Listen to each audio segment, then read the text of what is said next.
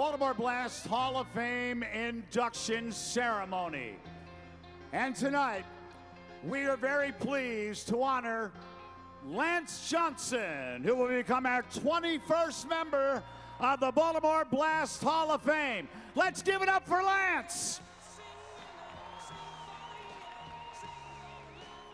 But first of all, let me introduce some important guests who are behind me and here tonight to support Lance and your Baltimore Blast.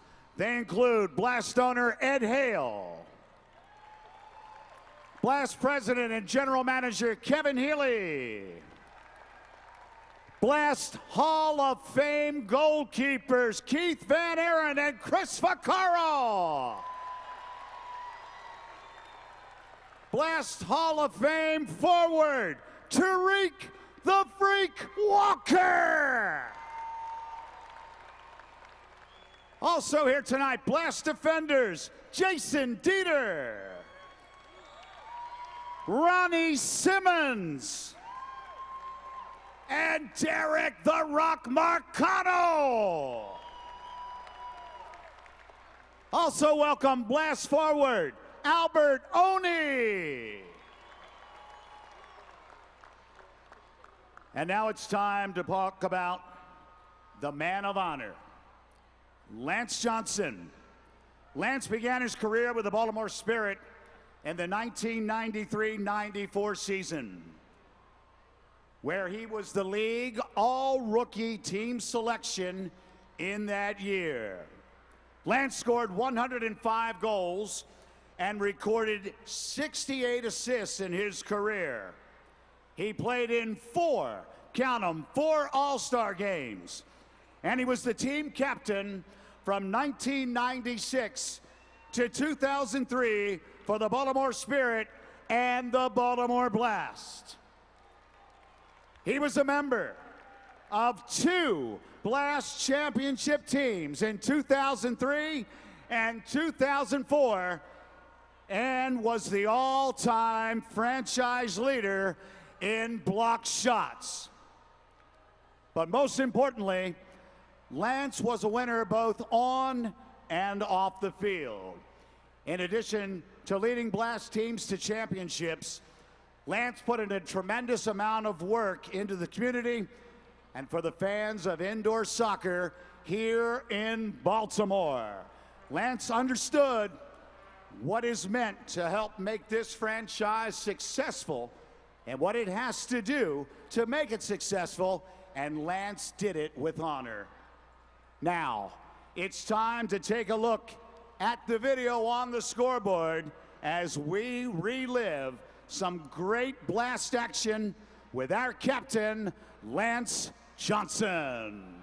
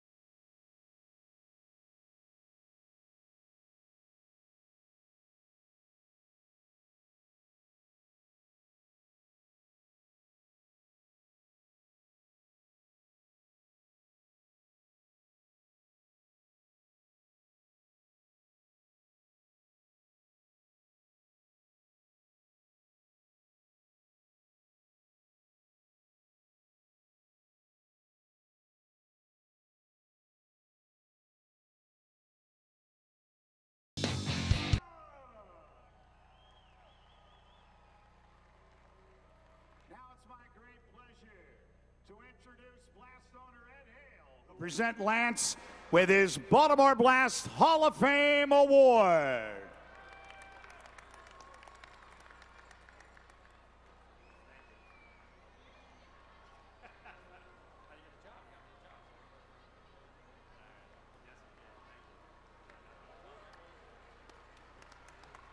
And now, ladies and gentlemen, give it up for the 21st member of your Baltimore Blast Hall of Fame, number 8, Lance Johnson.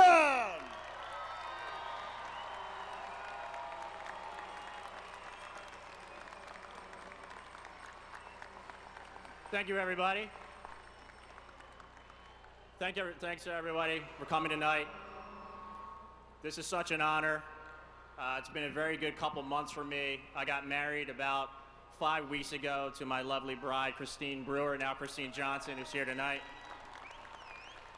So I'm on a good run right now. I want to say happy to Christine. Also, it was her birthday yesterday, so happy. Love you. My daughter's here, Brianna. She grew up in this arena. I think she's been here every year of her life since it began in 1996, so love you. Thank you for coming. I have a lot of friends here tonight, back in this area. I want to say thank you guys for coming.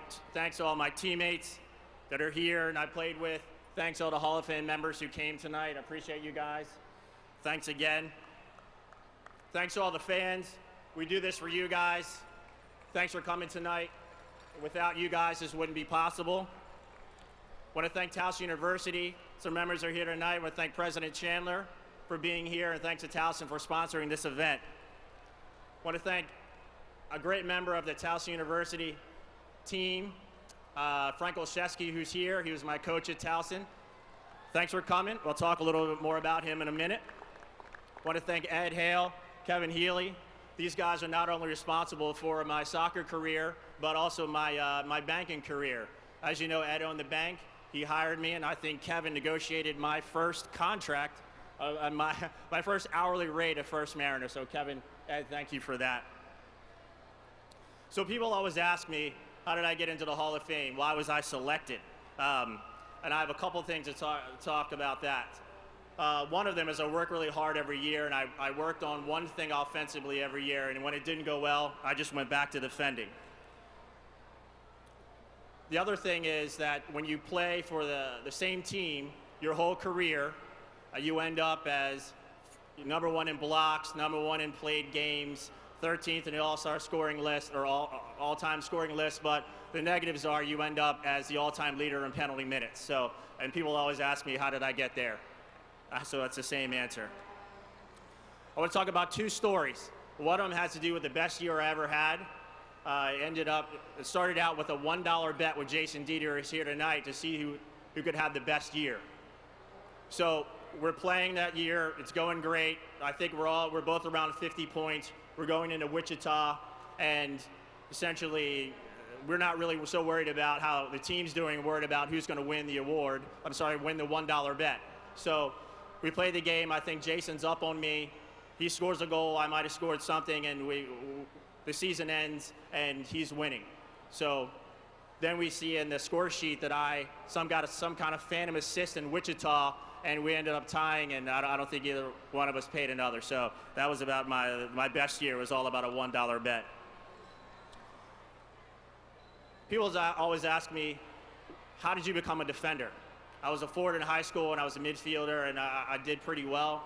And how I became a defender is that I went to a tournament called the Capital Cup down in DC over Thanksgiving weekend, and my college coach, Frank Olszewski, was there, and he was there to see me, and he saw me have a pretty decent tournament, and where I had a couple breakaways. I was playing as a forward, going in on the goalkeeper, and I think I missed all 3 of them. So he recruits me. I go to Towson, and he tells this story a little bit later on in my career. He says, I came to see you at the Capital Cup. You had your breakaways. You missed them all. And he said, and when I saw that, I knew you would make a great defender, because that's where defenders go when forwards can't shoot. So, Coach, thank you for making me a defender. I owe this all to you. So, again, I'm very honored. Thanks, everyone, for coming tonight. And I'll see you here because I'm a season ticket holder. I'll be in the arena. Thanks.